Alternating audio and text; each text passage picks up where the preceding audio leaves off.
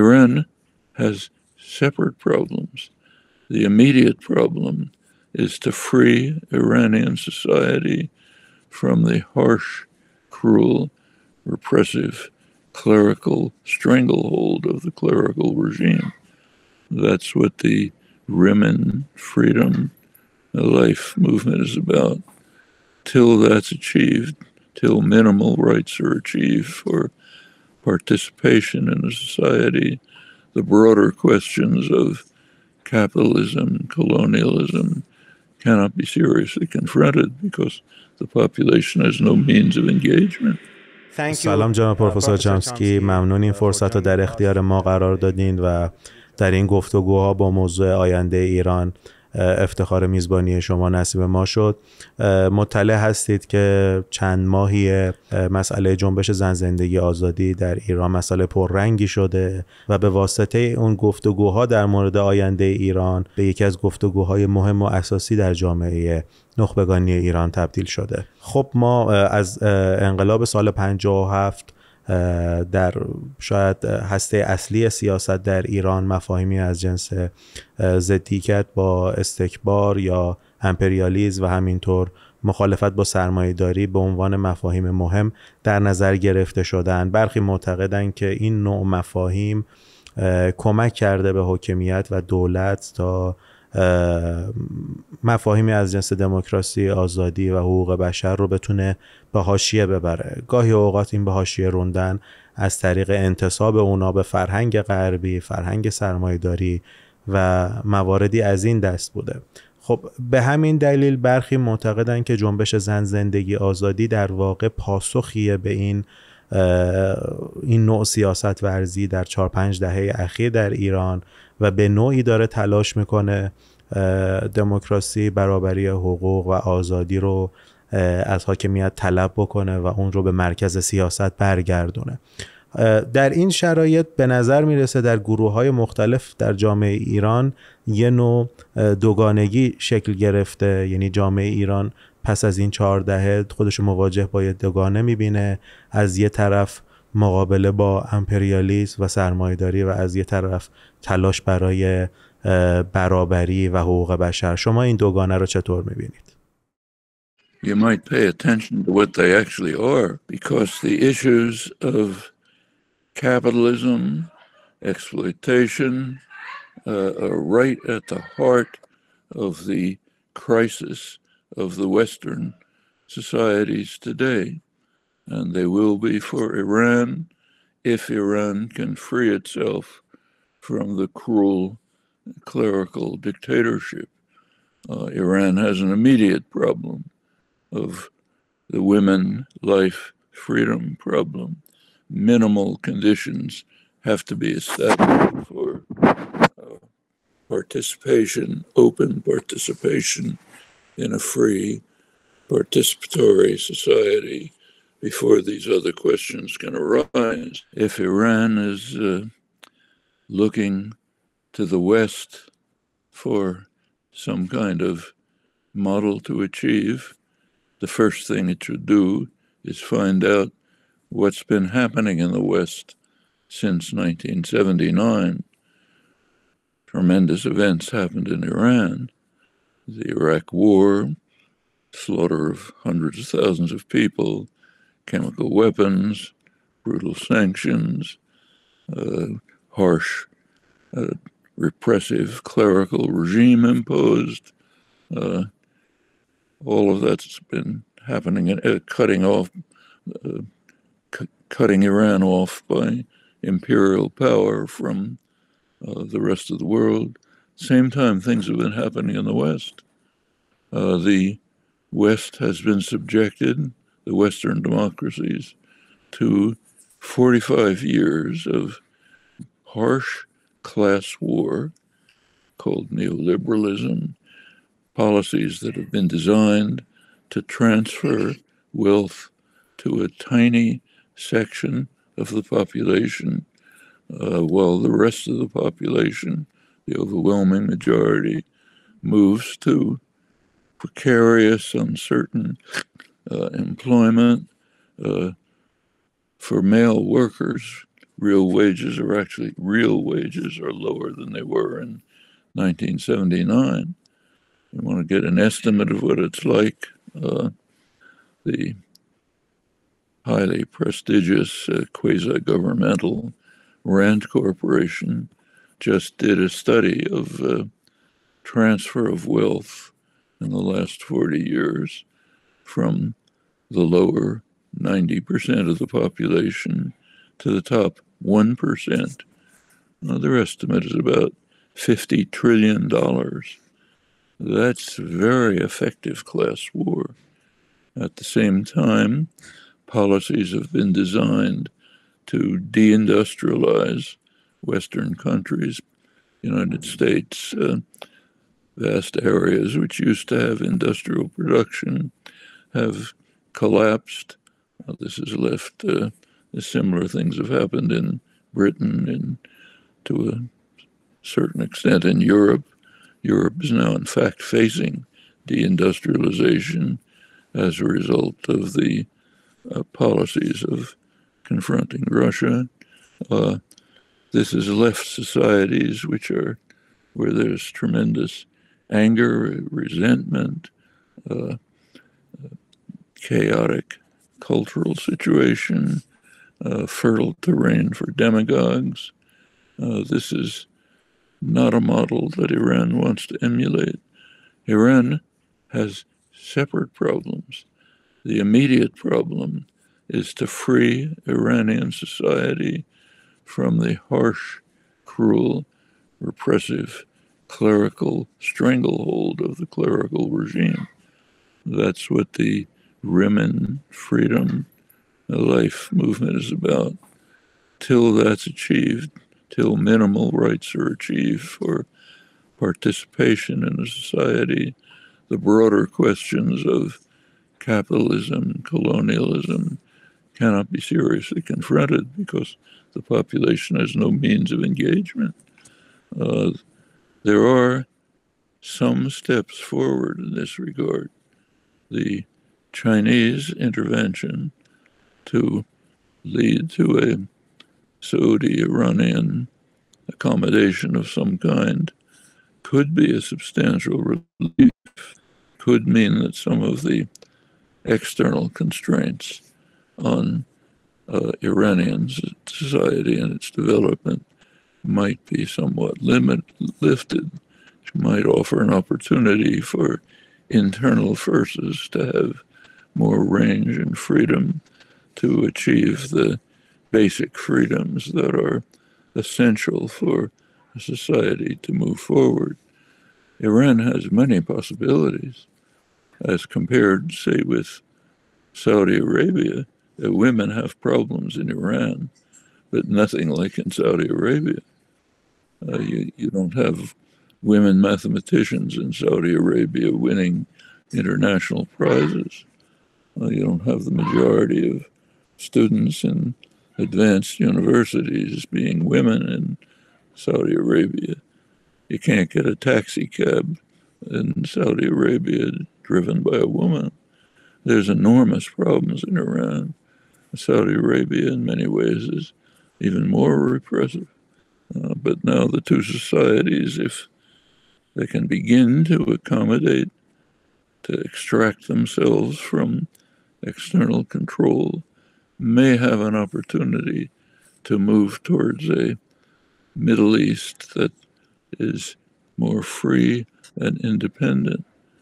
I should mention that aside from all the topics we're talking about, there is an immense, irremediable problem that may make all of this completely moot.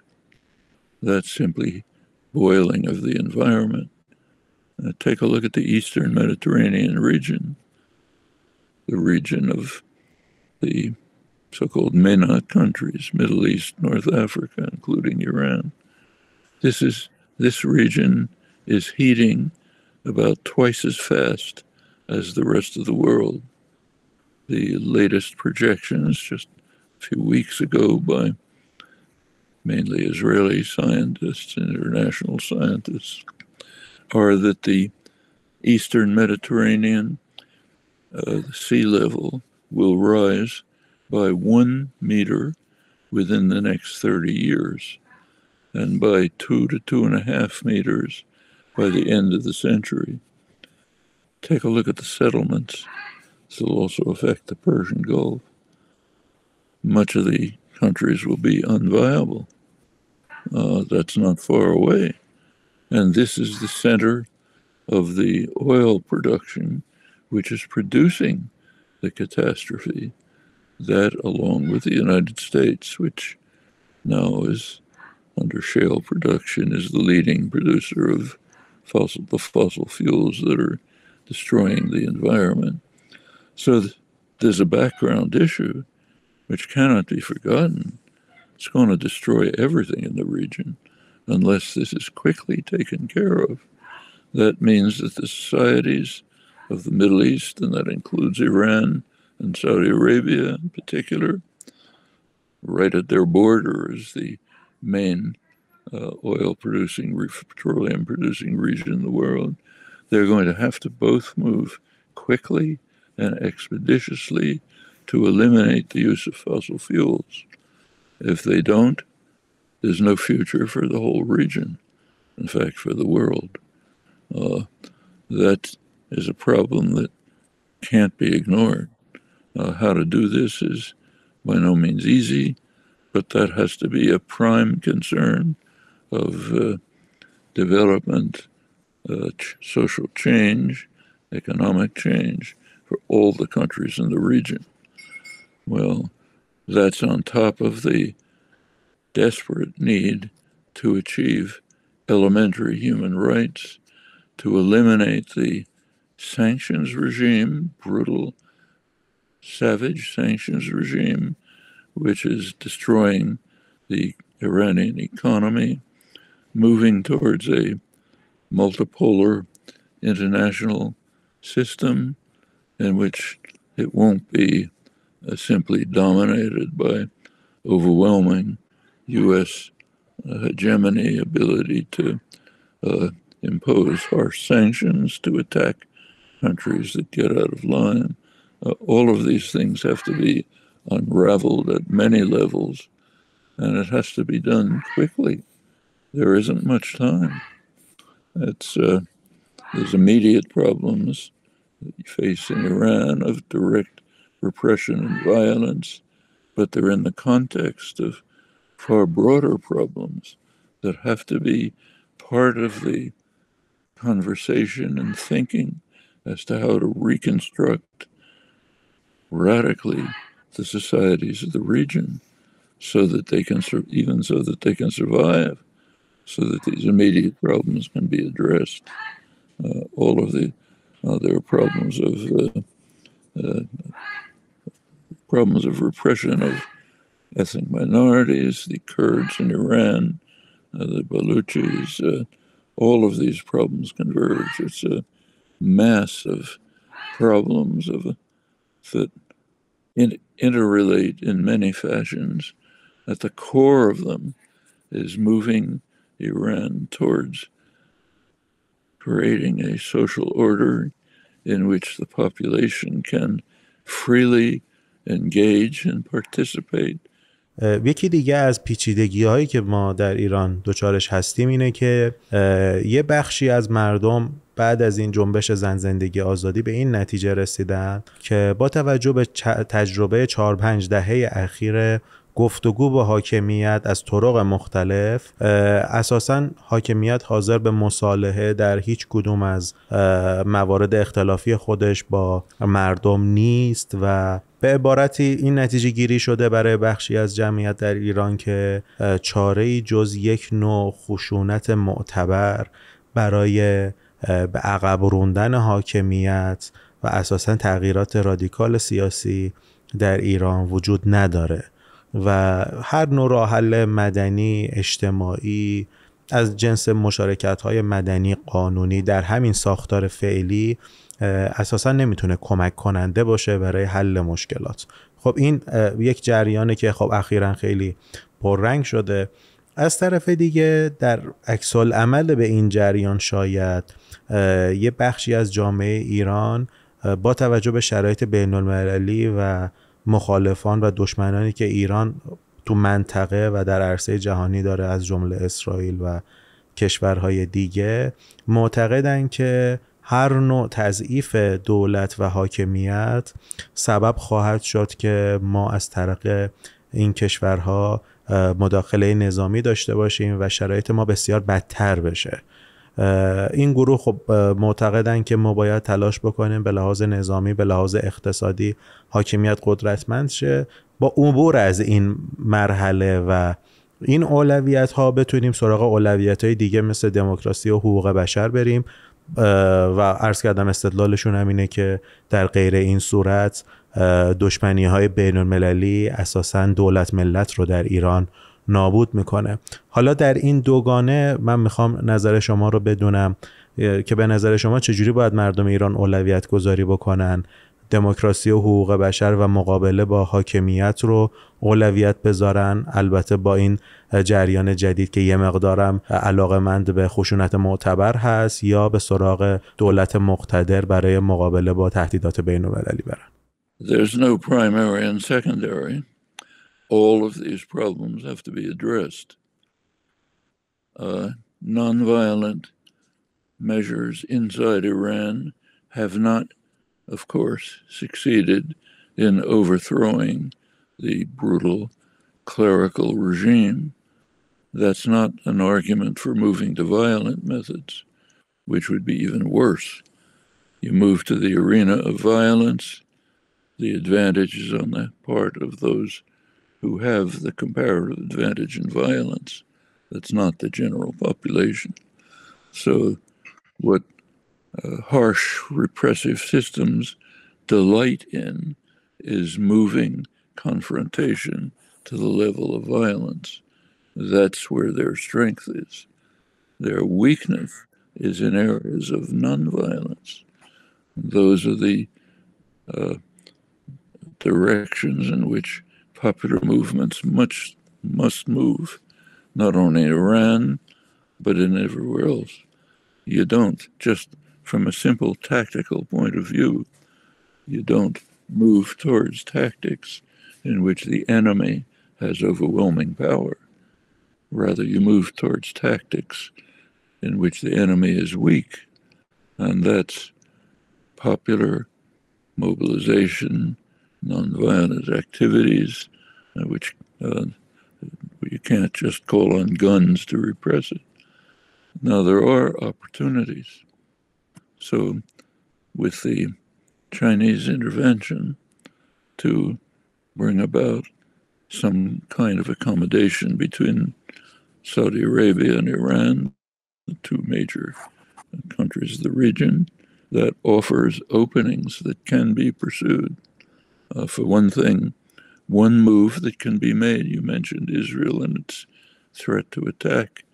One way to, and it's true, Israel's moving far to the right. It's now, the United States and Israel are both desperate about the accommodation between China, Saudi Arabia, and Iran that breaks up a regional system of control which goes back to the Second World War. Whole period, the basis of power in the region has been a U.S.-Saudi-Israeli alliance. It's now breaking up with China moving in, and it's not just Saudi Arabia. United Arab Emirates, other major power in the region, is a focus of the maritime Silk Road. China, remember, has two major development projects moving through Eurasia. One is the Belt and Road Initiative, so-called New Silk Road, integrating much of Eurasia into the Chinese dominated development and investment system. The other is the Maritime Silk Road, which runs through the oceans along the border of southern Eurasia. It reaches into the Gulf, and the focal point of it is the United Arab Emirates. That's been centerpiece for the Chinese expansion program. Now Saudi Arabia is joining in. In fact, in an odd way, even Israel is. China owns about half the port of Haifa, the main port, which is a U.S. naval base. The United States doesn't like it. Well, all of these changes are taking place not just in the region, it's taking place internationally. Take the war in Ukraine.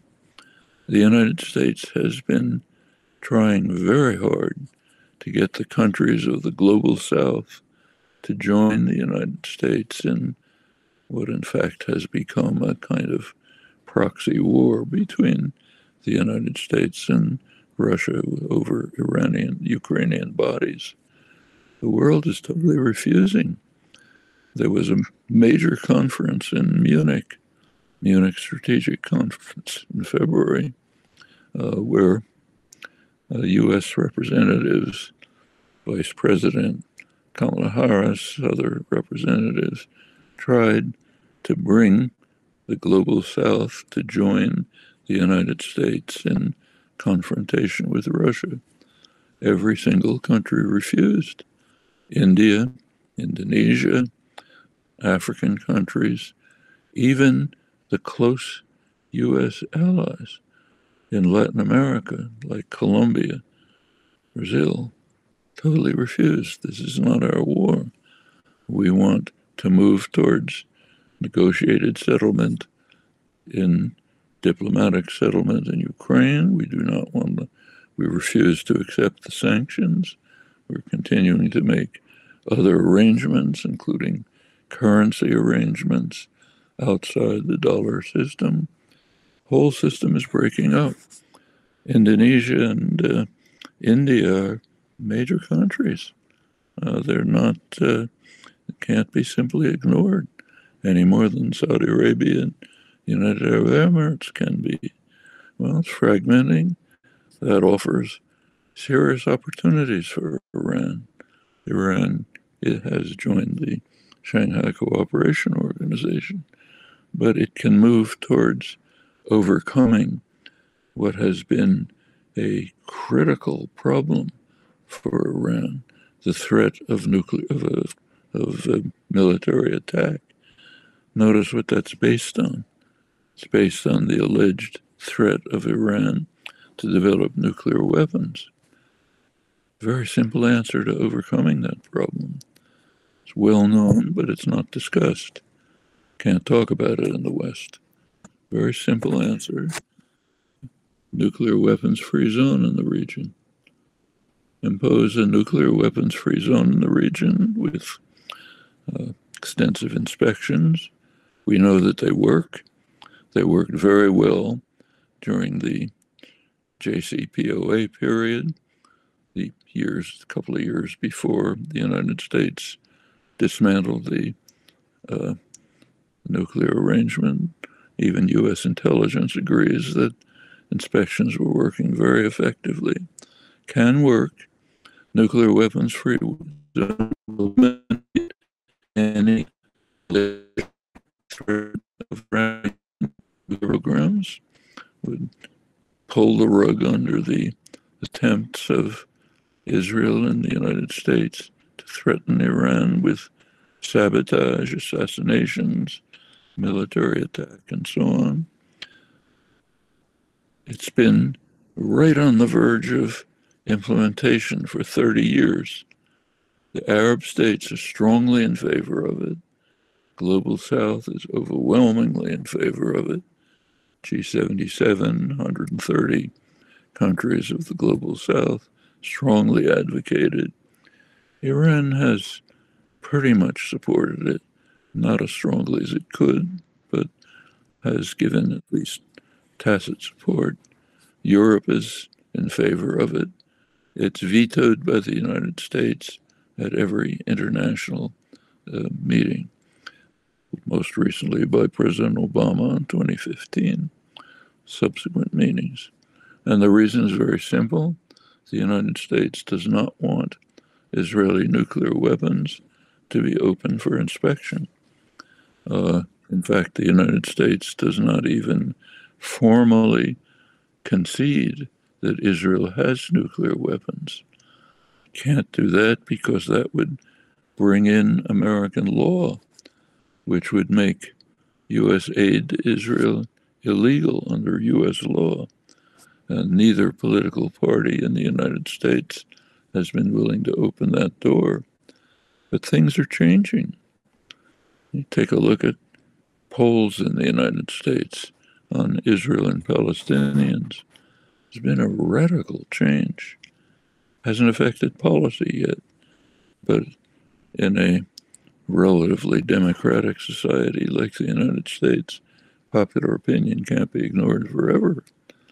Take a look at the younger population, high school and college students called Generation Z. They're split 50-50 on support for Palestinians and Israelis. Sharply different from what happened before. It's increasing. Take a look at the party support. Among Democrats, large majority support Palestinians more than Israel. Support for Israel used to be based in liberal, democratic American society. It's changed overwhelmingly. Now the support is based in the evangelical community, which is similar to the ultra-religious elements in Iran and Saudi Arabia, in the military and security systems, which have very intimate relations with Israel, very close, and ultranationalist right. That's a huge change. It's very unstable. It means that the whole complexion of American policy towards the Middle East might be facing a substantial change. The Chinese intervention to move towards some kind of Iranian Saudi accommodation is another force. Could move in this direction. Move of the United Arab Emirates to be part of the Chinese-based maritime Silk Road is another. The breakaway of the global South, India, Indonesia, Colombia, Brazil, BRICS countries from the US-dominated system is another force. All of these forces are in operation. Gives, I think, the immediate, desperate, serious problems in Iran of overcoming vicious, savage repression have to be perceived within this broader framework, in which is going to have major effects on the conditions under which the Iranian can be conducted. And again, I will say once more that unless the fossil fuel system is quickly brought to an end, it's all moot. Nothing's going to happen. شما در مورد مصالحه ایران با عربستان از طریق وساطت چین طرح بحث فرمودید و نقشی که این میتونه تو بهبود روابط ایران با جهان داشته باشه. یکی از نکاتی که وجود داره و خیلی از متفکرین و منتقدین تو ایران طرحش میکنن اینه که ما این مصالحه با عربستان رو با وساطت چین باید به نوعی وابسته به تلقی سیاستمداران ایرانی در مورد آینده جهان و به قولی نظم جدیدی که از اون صحبت میکنن وابسته بدونیم. نظمی که بنابر نظر اونها با قدرت گرفتن آسیا بالخصوص چین و تضعیف آمریکا شکل پیدا میکنه. خب این ذهنیت که شاید توی چندین سال اخیر خیلی قوت هم پیدا کرده، خیلی در موردش گفتگو میشه، به شکلی داره سازماندهی میکنه تصمیماتی که در حوزه سیاست خارجی توسط ایران گرفته میشه و مسئولین ایرانی گرفته میشه.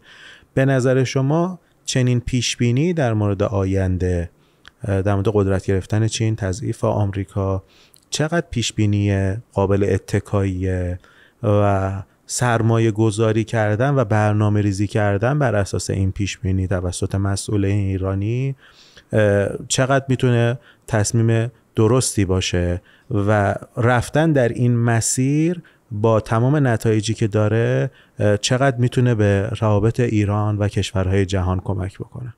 First of all, we should be clear about the development of global society. There is a lot of talk about the decline of the United States and the rise of China. This has been going on for 30 years. Hasn't happened.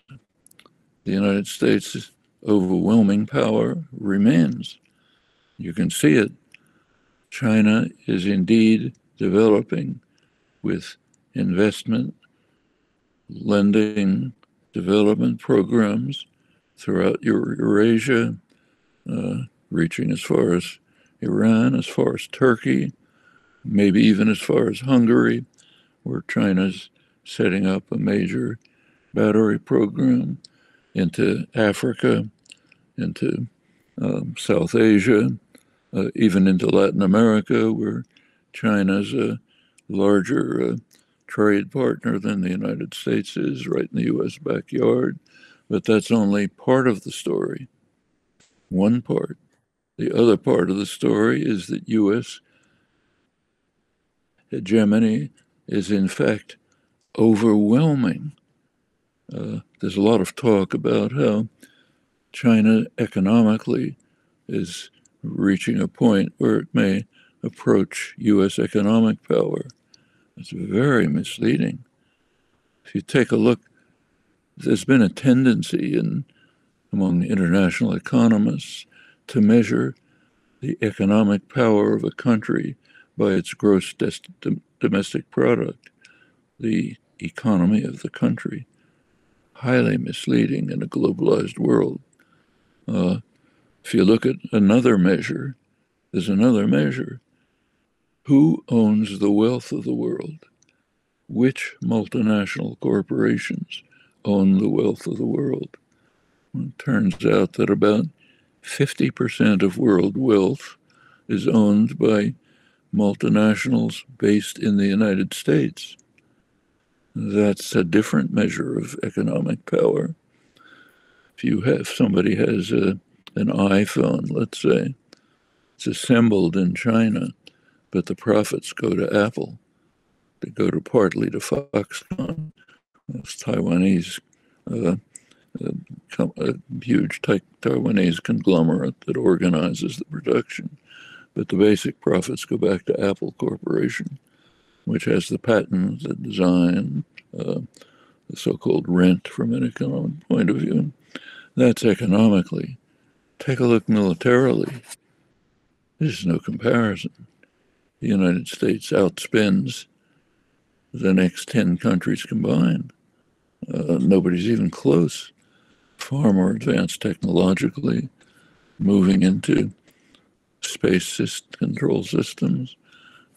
Take a look at the geopolitics of the NATO seemed to be tottering before the Ukraine war.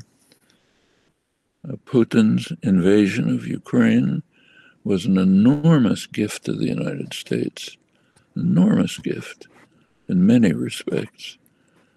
First of all, just militarily, at a small fraction of the colossal military budget, the United States is able to seriously degrade and undermine the military forces of its main military opponent. That's a bargain. There's plenty of gloating about it in the United States. On top of that, Russia is being economically harmed. Ukraine is being devastated. Europe is moving towards a kind of deindustrialization. Even the Economist magazine warns that Europe is towards deindustrialization as it loses its natural trading partners in the East. Remember, there's the German-based industrial system in Europe, which has been so successful, depends critically on minerals and resources from Russia and access to the huge Chinese market, which is a bigger market for the EU than the United States is. It's been broken by the war. In fact, what's happened is that Europe has been driven more into U.S. control. U.S., meanwhile, is profiting enormously. Instead of cheap gas from Russia, Germany has to get very expensive liquefied natural gas from the United States. Enormous profits for the energy corporations. They've never had such profitable years. Include Saudi Arabia, incidentally, biggest profits ever. The United States is just doing wonderfully from the war. The rest of the world is suffering. NATO has not only have the European countries more subjected themselves more solely more significantly to NATO, meaning U.S. control, but NATO itself has expanded to a global system. The last NATO summit, February, extended NATO to the Indo-Pacific region.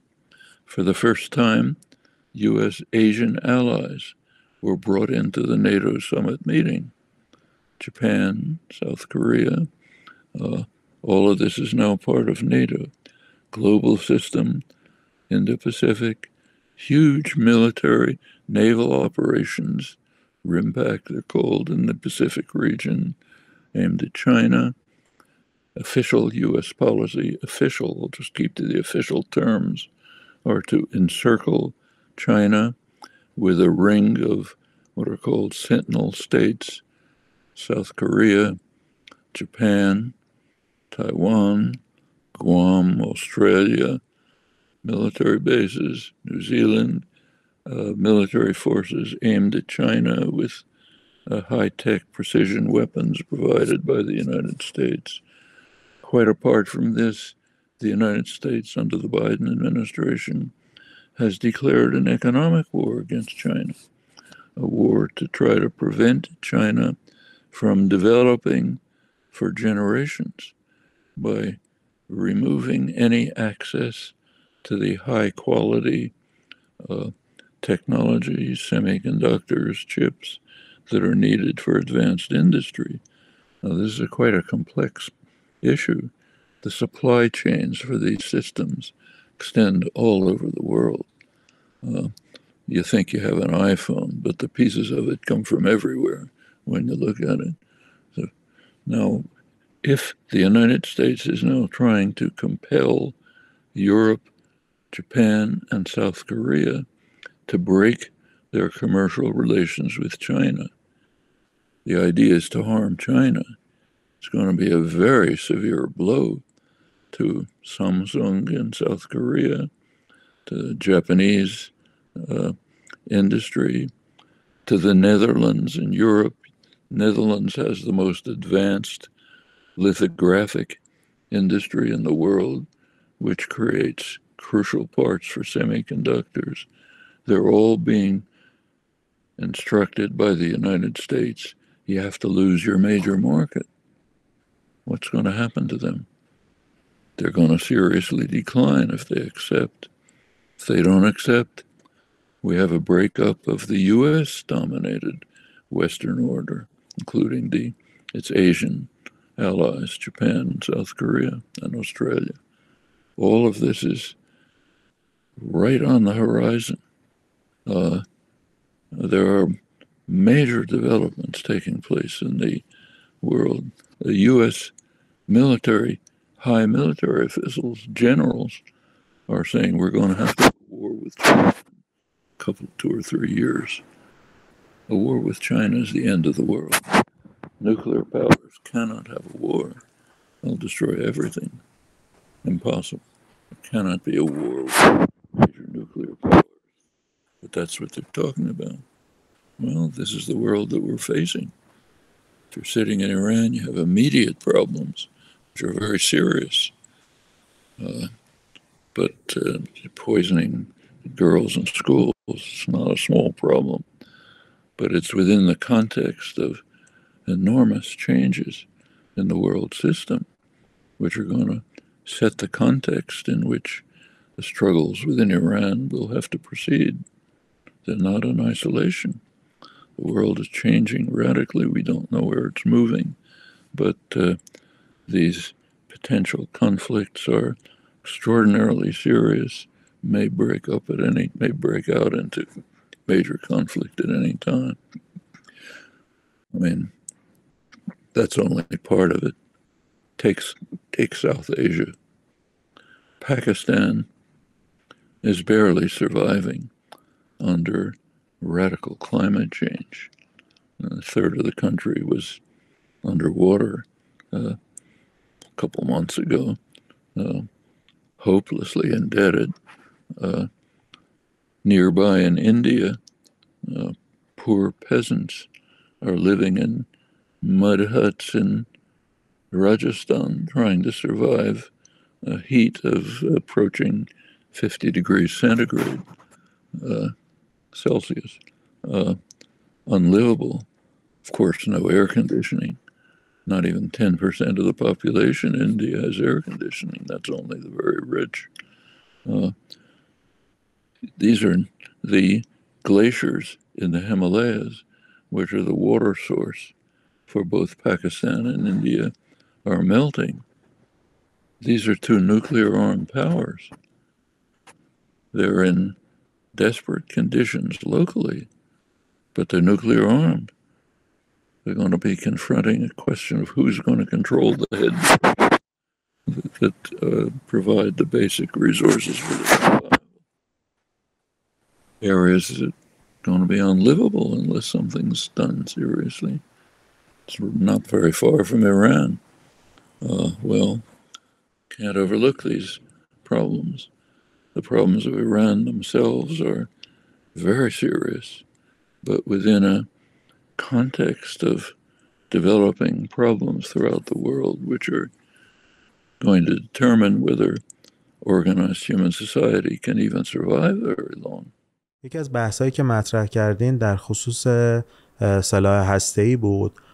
الان در جامعه با توجه به بحث‌ها و نظرات مختلفی که وجود داره در خصوص سطوح غنیسازی اورانیوم توسط ایران، برخی دارن این ایده رو مطرح میکنن که شاید ایران به سمت غنیسازی بالای 95% بره و علاقه‌مند باشه که یه تست سلاح هسته‌ای انجام بده تا این نظمی که بر علیهش شکل گرفته توسط کشورهای غربی رو معکوس بکنه و یه جوری نشون بده که من توی این بازی برنده هستم و از این طریق قدرت خودش رو اثبات کنه. نظر شما چیه؟ به نظر شما همچین پیشبینی دقیقی هست یا نه؟ و در صورت رخ دادن همچین اتفاقی ما چه پیشبینی در مورد آینده ایران میتونیم داشته باشیم؟ Well, of course, I know nothing about the internal thinking of the clerical guardian council who's making policy. But if they are planning to develop a nuclear weapon, which I rather doubt, but if they are, for Iran, that's suicidal. Iran can do nothing with a nuclear weapon. If Iran even began to prepare to mount a weapon on a missile, the country would be destroyed. I mean, the United States and Israel are just almost salivating with glee, hoping for that opportunity. That would give an opportunity to the United States to carry out a major attack against Iran if it began to even think about using nuclear weapons. So that if they're thinking rationally in planning circles, they will not be planning to develop a nuclear weapon. It's not a deterrent for anything. It's just an open call for being destroyed. And it doesn't have to be bombing. It can be by missiles. All sorts of ways to destroy a country which has no defenses. So what Iran ought to be doing is pressing hard to try to move to establish a nuclear weapons-free zone in the entire region. That, again, if you're thinking tactically, You go to your enemy's weak spot, not its strong spot. The strong spot of the United States and Israel is means of violence. That's where they're overwhelmingly powerful. Their weak spot is popular concerns for decent survival. Now, almost the entire world is, for 30 years, has been supporting a nuclear weapons-free zone in the Middle East. The United States and Israel are blocking it. In the United States, you cannot even discuss it, literally, because it's too dangerous.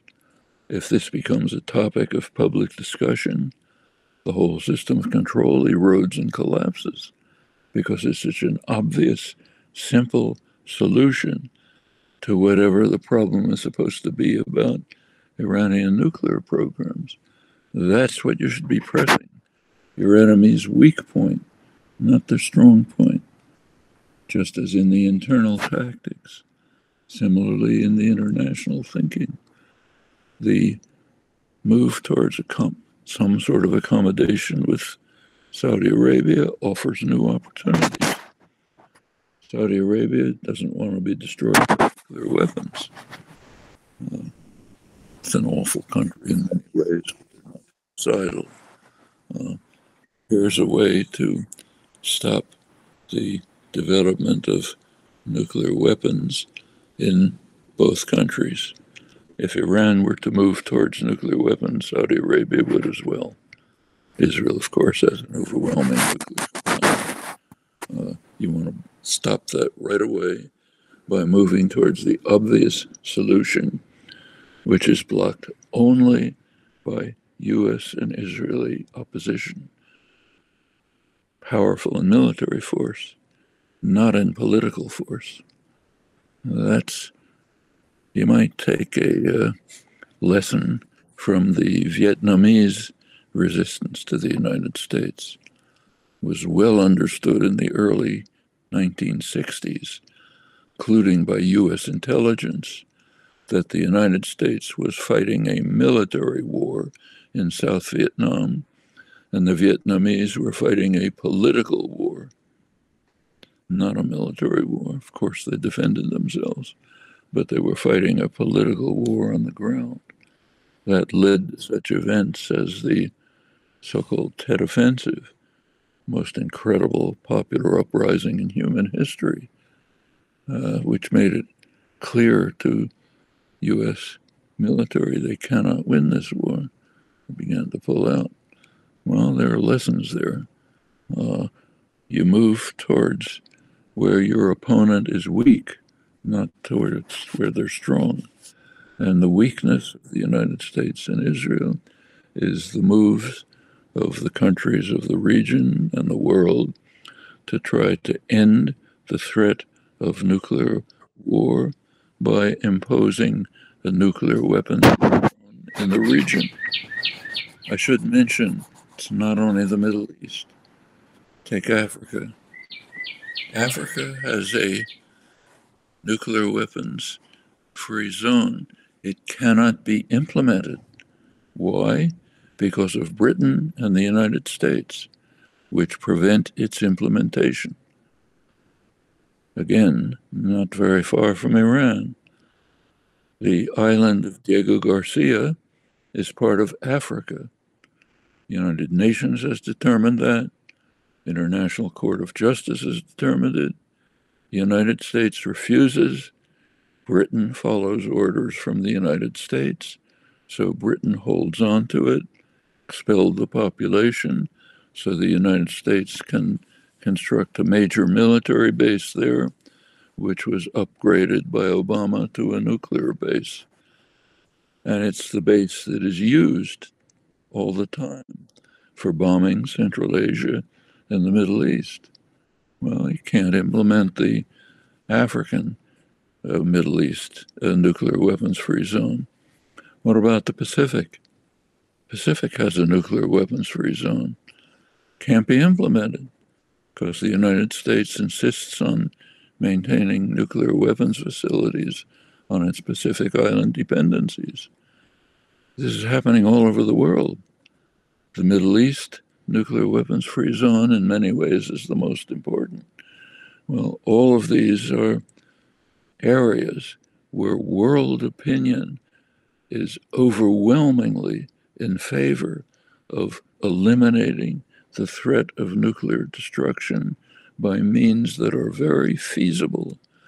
It's blocked by the United States, by Israel, by Britain, which is now virtually a satellite of the United States, and thanks to Putin's war driving Europe into the hands of the United States. A very unstable situation. China's exploiting it in its own way by economic and diplomatic moves. The United States is trying to use its comparative advantage in violence to bring about to maintain the unipolar U.S. hegemony of the post-war period. Well, Iran has to find its place within this complex. That's the world situation that's developing.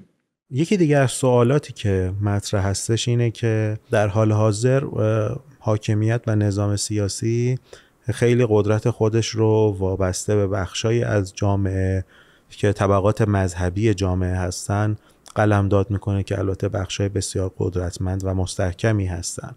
خب وقتی ما صحبت از حرکت جامعه به سمت یک سیاست دموکراتیک و بر مبنای حقوق بشر میکنیم، طبیعتاً باید صحبت بکنیم از این که چه تغییرات فرهنگی تو بخش‌های مختلف جامعه، بالخصوص تو بخش‌های مذهبی جامعه اتفاق افتاد.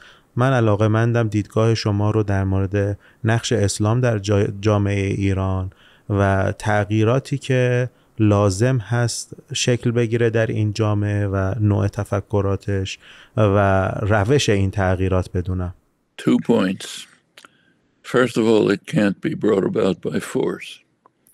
It's got to be brought about by the willingness of the deeply religious, largely rural Islamic population to join in a more growing, developing society.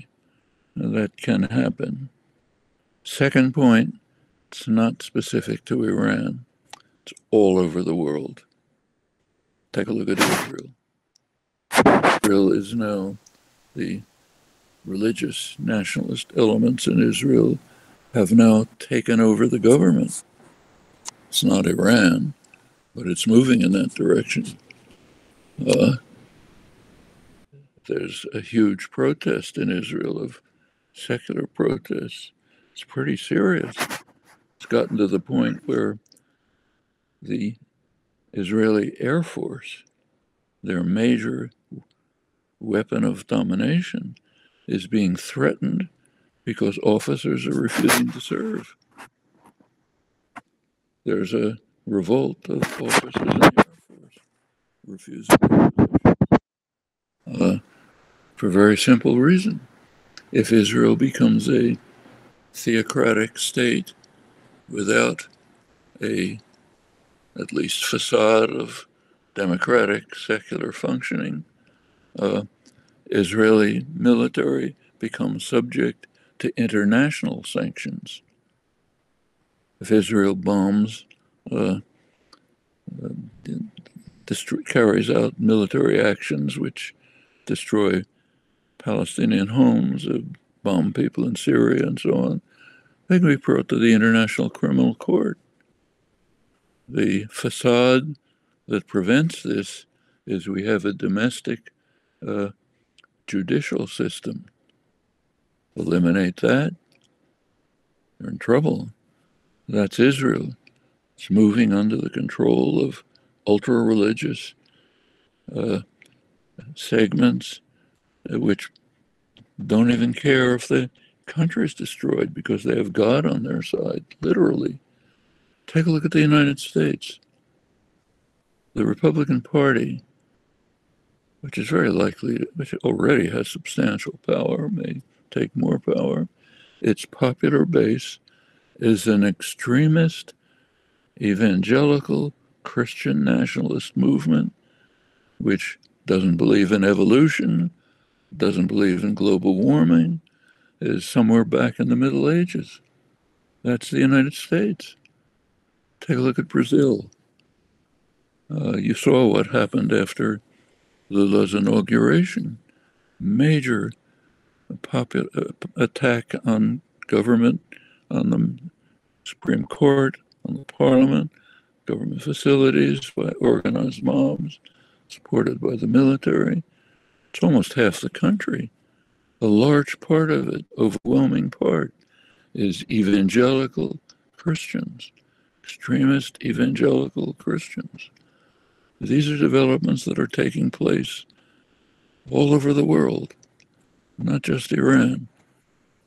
And they have to be dealt with internally by programs which will bring these populations into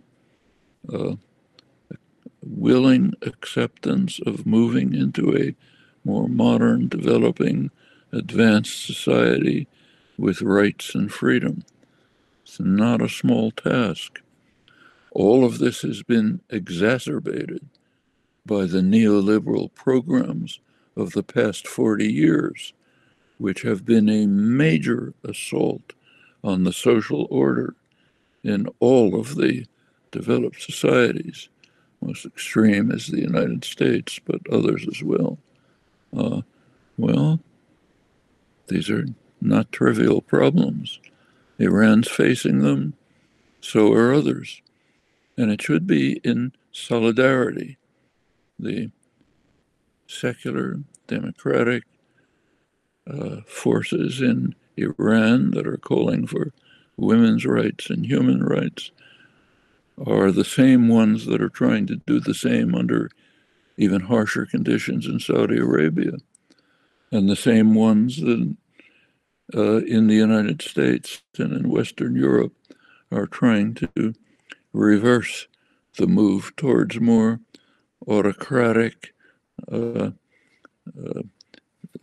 systems with high concentration of wealth and precarious existence for everyone else, all working together. Dissident forces in Russia are on the same side.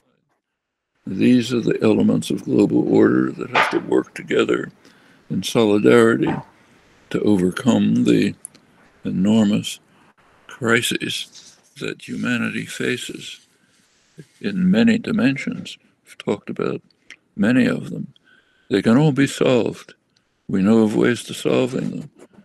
It's not out of control, but it has to be done, and it's going to be spearheaded by popular forces working in solidarity together internationally to overcome the global forces of oppression, violence and terror. جناب پروفسور چامسکی، شما راه حلی که به لحاظ ژئوپلیتیک به عبارتی برای ایران ارائه کردین، یعنی مصالحه با کشورهای مختلف توسط ایران و دعوت از اونا برای ساختن یه فریزون به لحاظ سلاح هسته‌ای در منطقه خاورمیانه، خب همونطوری که گفتین خیلی راه حل سرراست و ساده‌ایه، ولی این مسئله از نظر مردم ایران خیلی مسئله پیچیده‌ایه. یعنی یه نوع تناقض‌واره در اینجا وجود داره، به این جهت که خب الان نزدیک به 2 دهه هستش که مسئله غنیسازی هسته‌ای یا انرژی هسته‌ای یا هر عبارت دیگه‌ای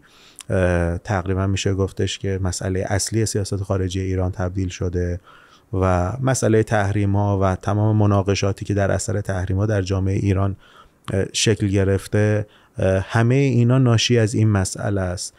ما چطور میتونیم این مسئله رو یک مسئله با راه حل ساده بدونیم در حالی که انصراف حاکمیت از چنین استراتژی که در این حد از اولویت قرار داره برای 2 دهه هیچ وقت راه حلی پیدا نکرده و به یه مسئله خیلی پیچیده تبدیل شده؟ خب ما چطور هم یک راه حل ساده داشته باشیم، هم یک وضعیت پیچیده، و در این شرایط باید مردم ایران چطور حرکت کنن؟ I think we know the answer. The question is how to reach the answer. The answer is a nuclear weapons-free zone in the Middle East. Now, the Iranian government in the past has indicated support for that. Iran take the international treaty for the prevention of production of nuclear weapons. Over 100 countries, 120 countries signed the treaty. It's now an operative treaty under the United Nations, which bans production of nuclear weapons. The nuclear weapon states refuse to join, but they can be pressed in that direction. What about Iran? Iran did not actually join, but it indicated support for it. Well, it should move forward.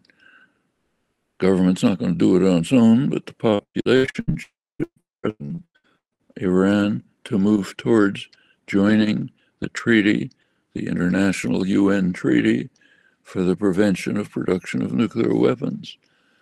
Population of Iran should be pressing the government to be moving towards more active advocacy of the nuclear weapons-free zone in the Middle East, which the entire world supports. Arab states, Global South, G77, Europe, barred by the United States and Israel. It's a weak reed.